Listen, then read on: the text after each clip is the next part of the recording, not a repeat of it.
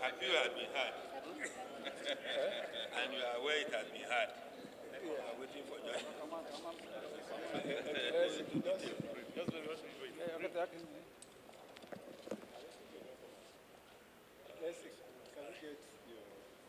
My leader will talk. Well, today was specifically set apart for the hearing of the substantive appeal of SDP and its candidates, as well as cross appeals filed by APC and its candidates.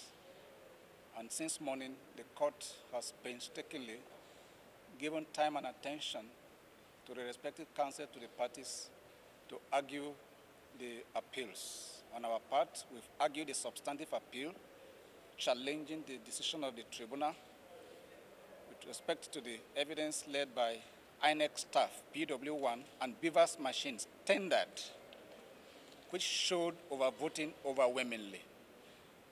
And we are hoping and trusting that the court will dispassionately look at the case we have made in our briefs and to do justice according to law in favor of the appellants.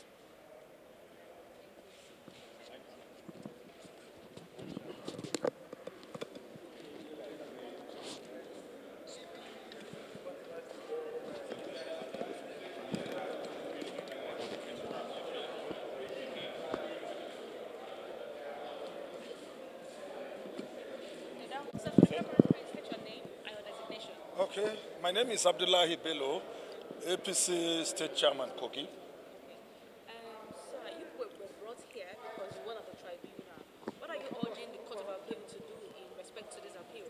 Well, I'm not in position to urge the appeal to do anything, but I think they will uphold the rule of law. As far as we are concerned, we don't have any case, and we are so confident from the tribunal. We know that the judgment will go the way of the tribunal because we are sure of our case. And we are not urging them, but they will do what the Constitution permits them. Thank you.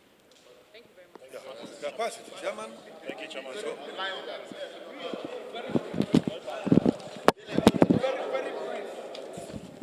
Hello.